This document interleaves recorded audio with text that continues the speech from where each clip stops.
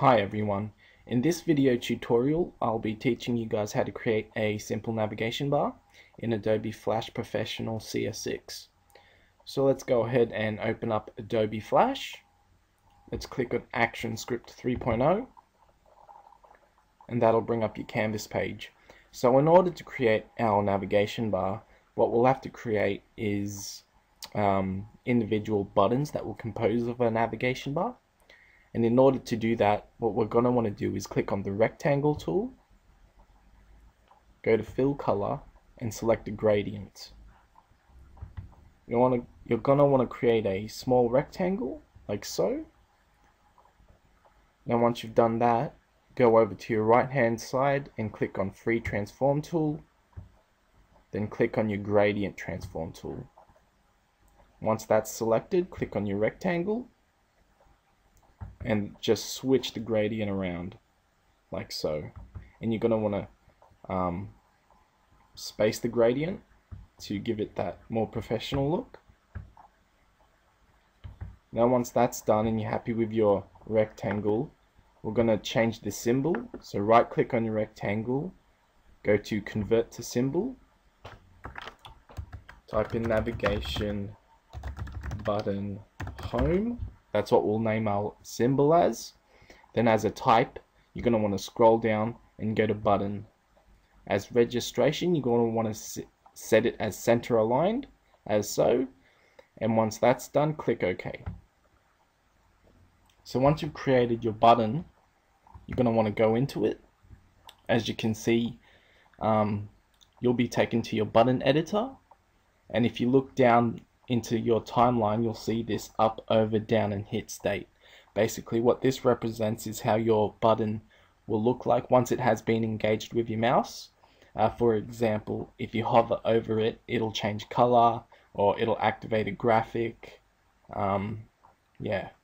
So basically once you've done that, what you're going to want to do is you're going to want to convert your button into another symbol. So right click on your button, go to convert to symbol, and we'll name this symbol navigation movie home, and we'll have the type as movie clip.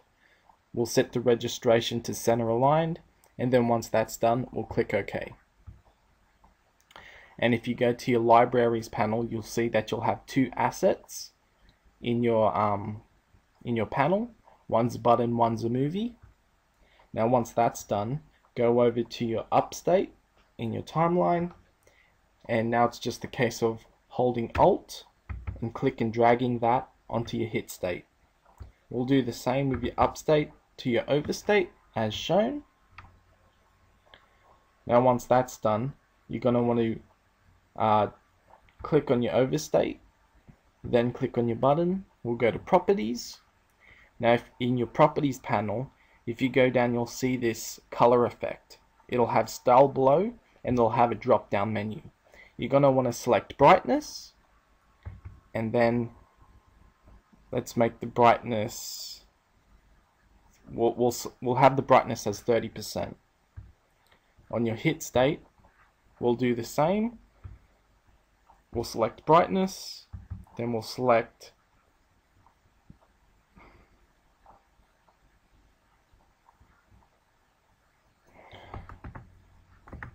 64%. Once you've done that, we are going to want to rename our layer. So we'll rename it as navigation button home.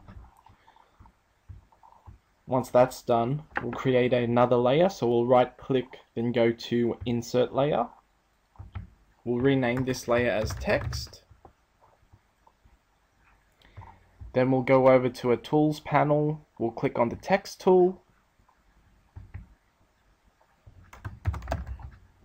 we'll type in home, and we'll change the color to a whitish color.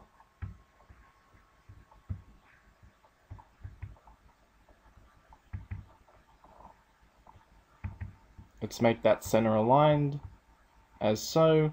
Then once you've done that, we'll click on our up state in the text layer. Then we'll hold on Alt, click, hold and drag that onto the hit layer as shown. And once you've done that, if you test the movie, so if you go to Control, Test Movie, and click on Test, if you engage the button with your mouse, you'll see it'll change color, as shown.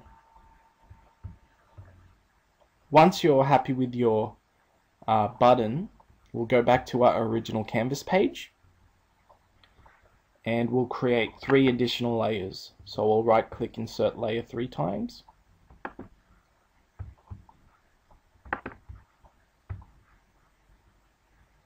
Now we'll go over to our first layer and we'll rename that as Navigation Home. That'll be our first button. We'll rename our second layer Navigation Clients. We'll rename our third layer Navigation Services. And we'll rename our fourth layer Navigation Contact Us. Now once that's done, we will want to lock our first layer, so we'll want to lock Navigation Home, and then we're going to want to click on our second layer. Now once we've done that, we are going to want to select our button in our Libraries panel, right click on that, and we're going to want to click on Duplicate. Now once you've clicked on that, you'll see this duplicate symbol tab that pops up. We'll rename the symbol Navigation Button Clients.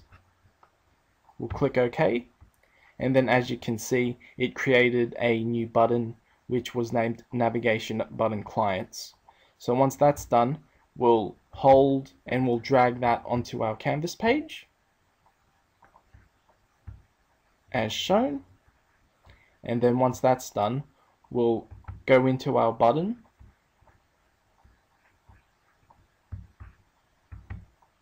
and then we'll simply edit the text. We'll type in clients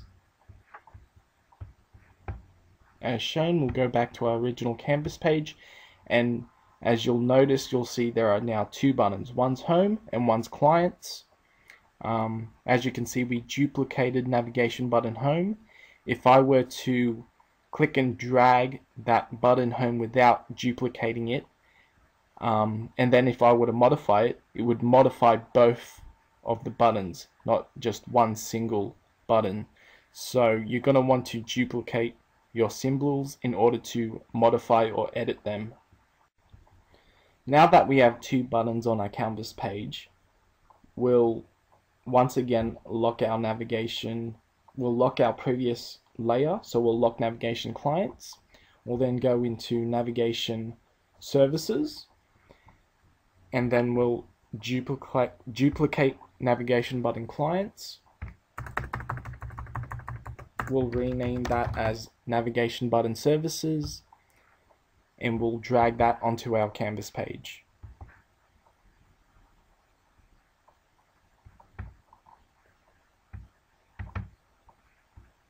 I'll then go into the button editor, and then I'll edit the text. I'll type in clients. Sorry, I'll type in services.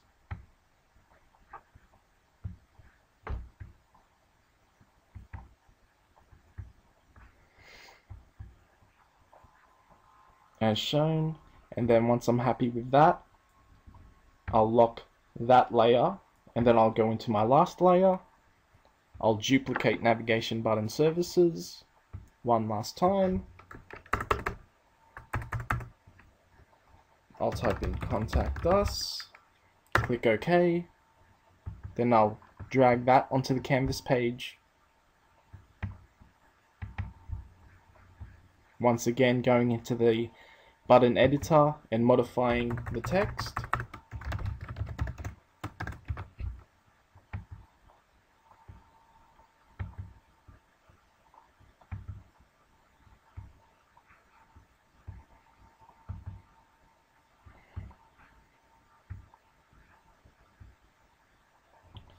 Now once that's done, as you can see, I have 4 buttons, home, client, services, and contact us, as that will compose of my navigation bar. What you can do now is you can unblock your layers, and if you go to Control, Test Movie, Test, you'll see that you'll have your navigation bar as shown, and if you hover over your buttons, you'll see that'll change color. That the buttons will change color. Now that you've created your navigation bar, what you are going to want to do now is you're going to want to match the canvas backdrop size to the size of your navigation bar. And one way you can do that is by going over to your properties panel and selecting one of your buttons. If you go to position and size, it'll show you your coordinates of your button. We won't worry about that now. Just take a look at your width and height section. If you noticed, the height won't change for our navigation bar, so we'll keep it at 30. And seeing that our navigation bar composes of 4 individual buttons, we'll just multiply 87.95 by 4. So I'll bring out my calculator and I'll multiply 87.95 by 4, which gives me 351.8. Now once I've got that, I'll click on Modify, click on Document. That'll bring up Document Settings. Now I'll just simply change the dimensions of my canvas page, 351.8, and I'll change the height to 30. Once I've done that, I'll click on OK. And as you can see, the canvas page has changed its dimensions to match the dimensions of my navigation bar. Now it's just a case of dragging my buttons onto the canvas page, like so. And there you have it. That's the simple navigation bar that has been created in Adobe Flash Professional CS6. If you go over to Control, Test Movie, then go to Test, you'll see that once I've engaged the buttons with my mouse, they change color. That's ready to be exported into Dreamweaver. Thanks for watching. Please subscribe to my channel and like the videos.